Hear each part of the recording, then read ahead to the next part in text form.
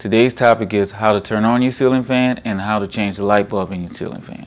So, to turn on your ceiling fan, you would switch the light switch up in the on position.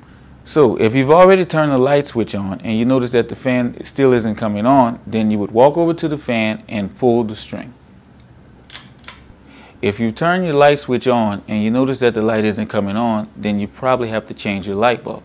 Before changing your light bulb, turn your switch off. To remove your light bulb, turn it to the left, twist it out, and remove it. Before changing your light bulb, please make sure that the light bulb wattage is no more than 60. Congratulations, you just learned how to properly change your light bulbs and turn on your ceiling fan.